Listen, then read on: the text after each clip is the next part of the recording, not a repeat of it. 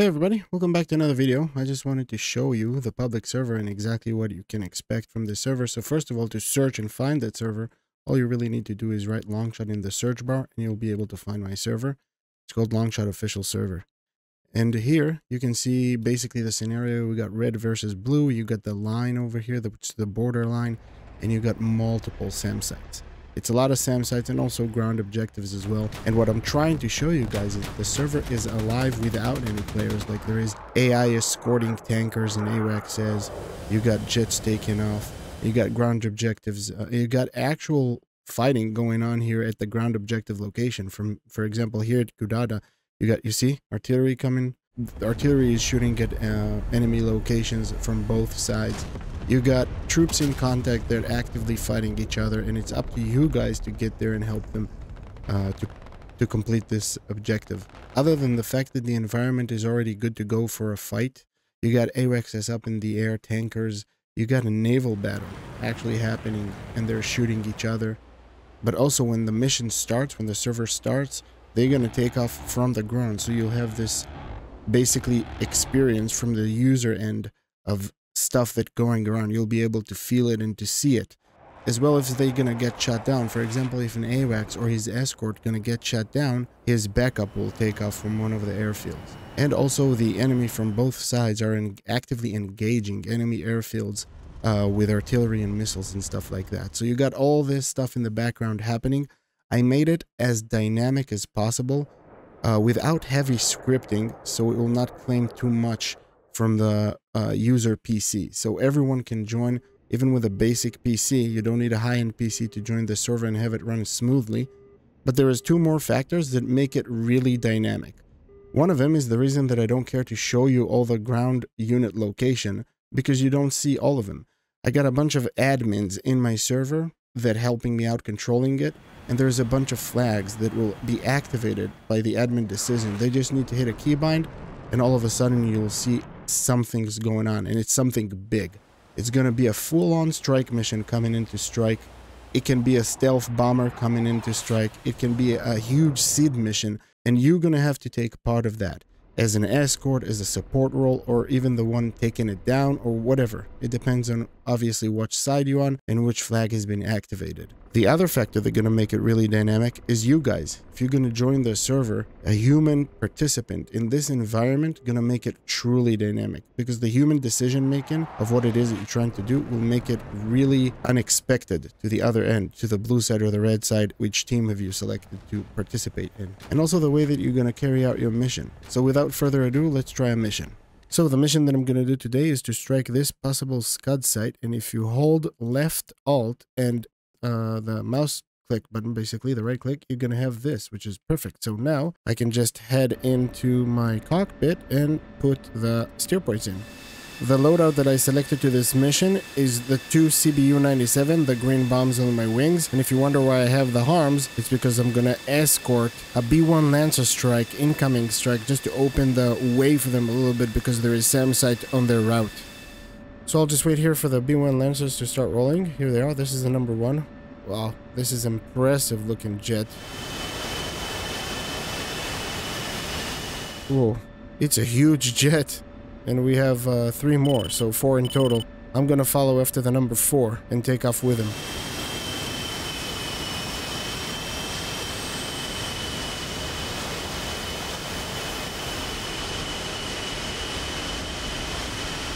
And this is number 4, and I'm gonna follow right after him so I can start rolling. Wow, look at this. They almost take all the taxi here. So big. Impressive looking jets, really.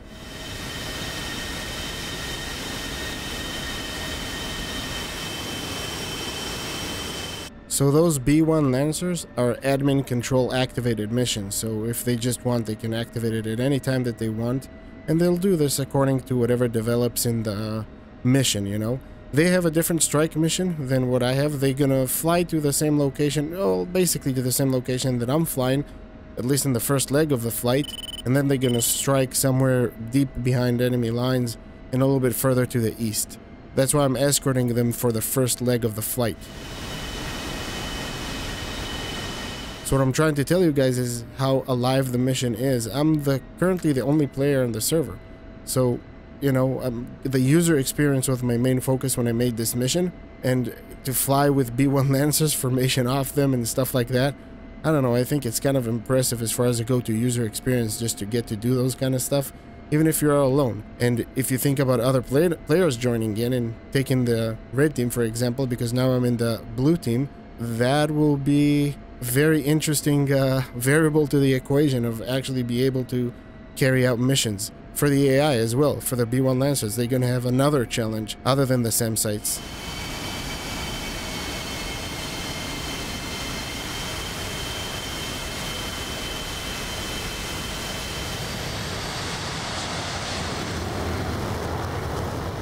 They're starting to take off. That's the number 1 taking off. And I can hear the afterburner. And if there will be, at some point in the future, a feel to DCS, I would feel the ground shaking right now. The noise is impressive, really. You're probably going to hear it once I'm going to be even closer to that number 4 that I'm following right now. You're getting even closer, you can hear the number 3 taking off right now. No, it's the number 2. So we're going to be even closer than that. This is just impressive. 4 afterburners kicking in like this. Number 1 is already airborne. Here we go, number 3 is rolling. Can you hear that? Ooh. Wow. I never did that in DCS, being that close to a B1 Lancer in takeoff. I'm thinking about doing a formation takeoff with him, but he takes way too much of the runway. And I'll be faster on the takeoff, even though I'm a little bit heavy. I'll take off right behind him, but I don't want to be in a 4 afterburner jet wash. Here we go. Whoa. Such a powerful thing.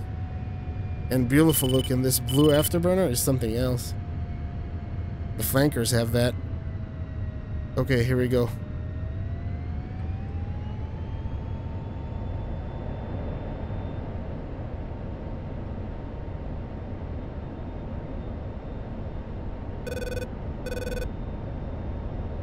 Rotate. Very close to the B1 here. Gear up. I want to be really close to him, so I'm slowing down right after takeoff, which is not a healthy thing to do. But I want to be close to him. Look at that. Ooh. Impressive looking jet. I'm gonna wait for him to turn, and then I'm gonna form up on him.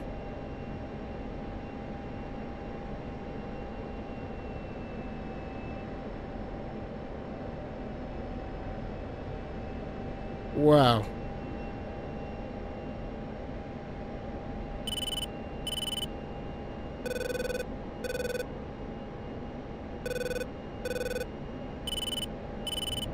I don't envy people that live next to airport that have B1 Lancers. I mean, can you imagine that thing at that altitude above your house?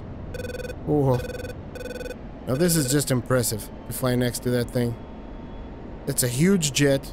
Really impressive looking, interesting looking jet. This is just fun. Look at that.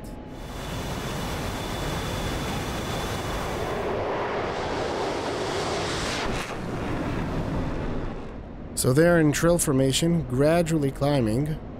So they're not gonna fly low. By the way, the B1 Lancer, if I remember correctly, actually made to fly low to strike targets.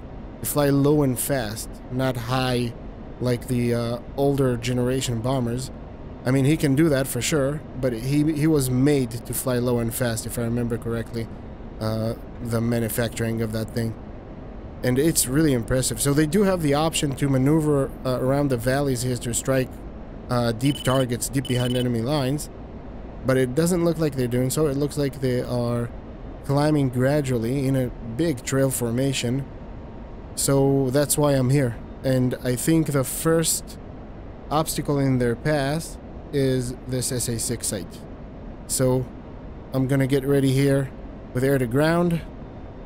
Gonna switch to the harms. Actually, while I'm here, I'm gonna put it on pair because I'm gonna drop those at singles. At pair, sorry. Power on that thing. The harm is ready.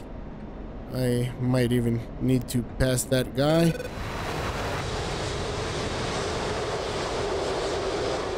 So I'm gonna climb above them, both to spearhead their approach, their, well, route, I guess, a little bit, because I'm not gonna stick here for long. And I already have the SA6 right here. Let me just make sure it's somewhat in the right location. So I'm gonna work with the HSD page. Yeah, looks about right. We also have friendly SAMsite that we can see here. I'm gonna lock that thing. There we go, and we'll wait for a better PGM here. PGM2 will be enough. So let's climb and turn a little bit to triangulate the location of that SAMsite.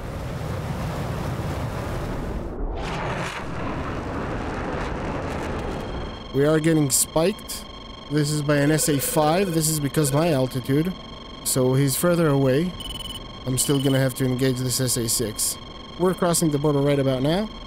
We're down to PGM4. I'm gonna fly to the other side now to triangulate that location a little bit better. If I'm gonna get shot by this SA5, I think, there we go. I think I have time. I think. I don't want to go lower than that. I still want to see this SA6. So I'm gonna stay here just for a while. Till I can better triangulate that thing. SA5 is a very long-range missile and fast. But once I'm gonna break the lock, even for, you know what? I can actually notch it. I wonder if I'll still be able to see the SA6. Yeah, broke the lock on the SA6. That's what I was worried about. That looks like this SA6 right here, because we do have a few of them. Got him locked. Let's try to notch this SA5. Oh, we got PGM2. Okay, let's shoot and defend. Magnum.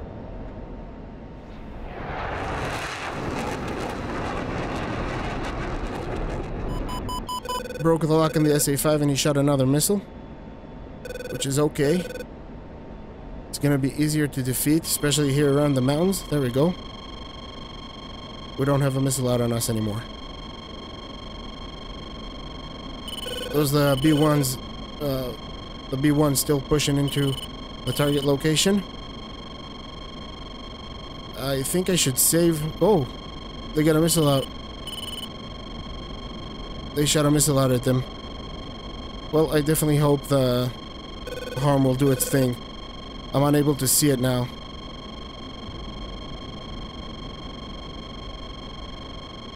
I think I should shoot at another target here. Oh no. We lost one of them. They managed to send a missile downrange before the harm got there. And the SAMsite is still active. Should I send another Magnum, or should I send it to another location? I don't see smoke trails. I heard those sonic booms. You hear that? Multiple sonic booms. It's impressive, man. If I'll see another smoke trail, I'll take a shot. But it looks like I took it down. Oh, yeah, that's another missile. Magnum. And I'm very close to the SAMsite location.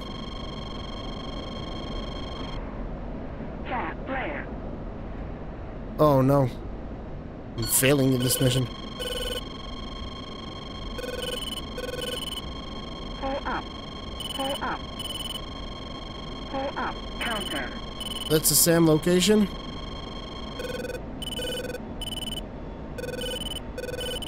Oh. I see smoke. Did I got it? I see smoke from the target location. And we also have 29 nails. Well, I see smoke from that location. I hope I got it. And I don't see SA6 anymore on the RWR. Are you guys okay? We got another splash. Oh, man. I'm a lot of fuel in the fuel tank. So he's jettisoned. Now let's go back to the target location. I do have some valleys to use here, which is good because I'm constantly getting locked by this SA5 and another SA6 not that far away. We're not that far from the target.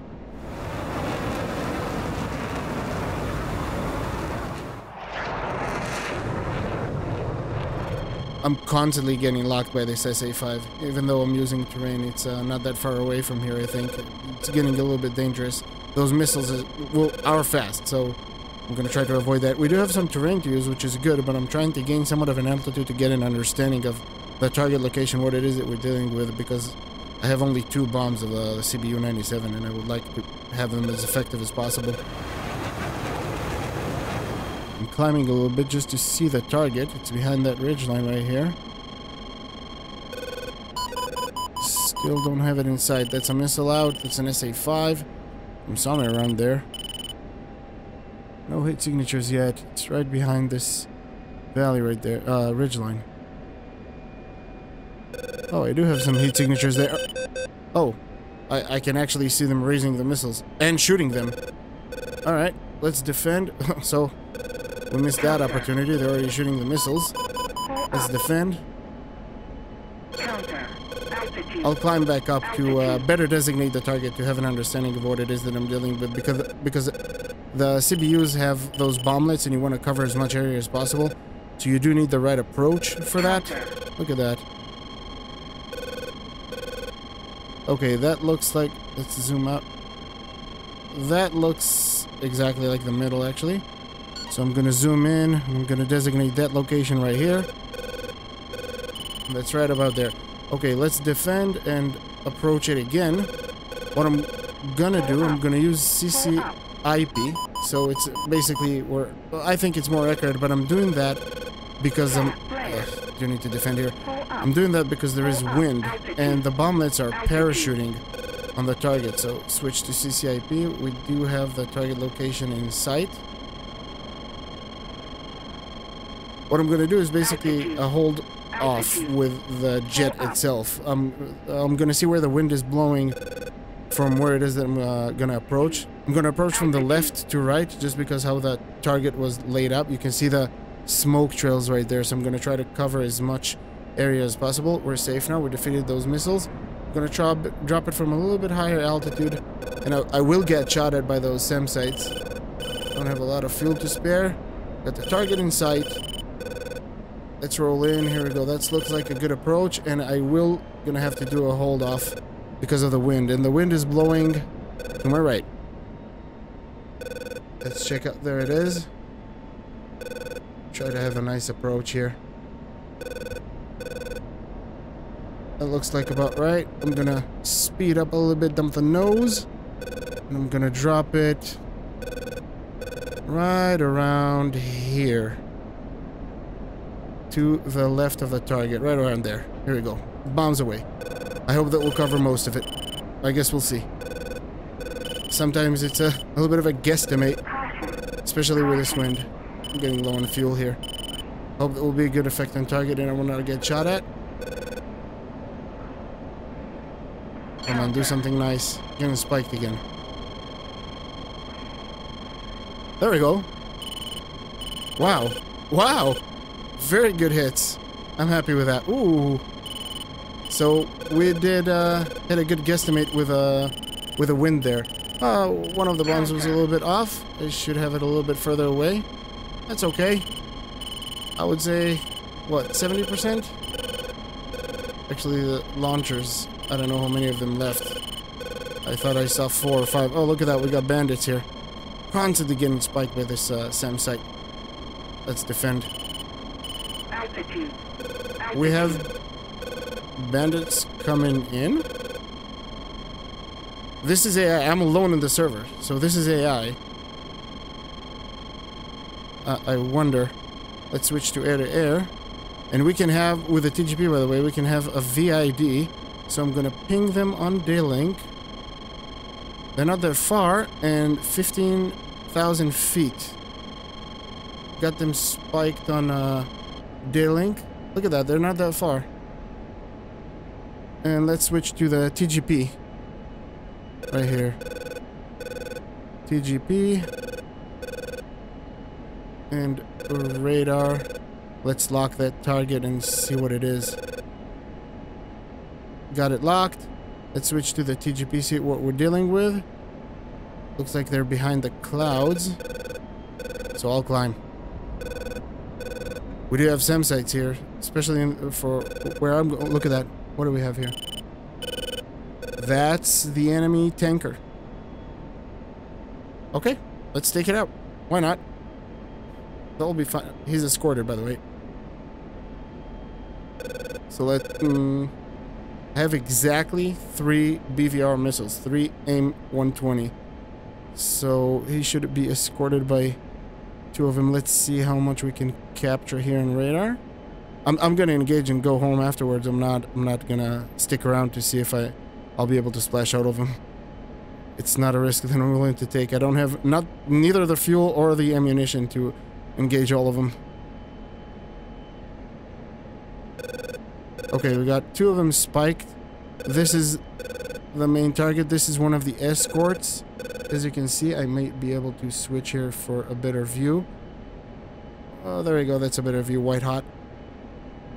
Switch again. Okay. Who should we engage first? The tanker?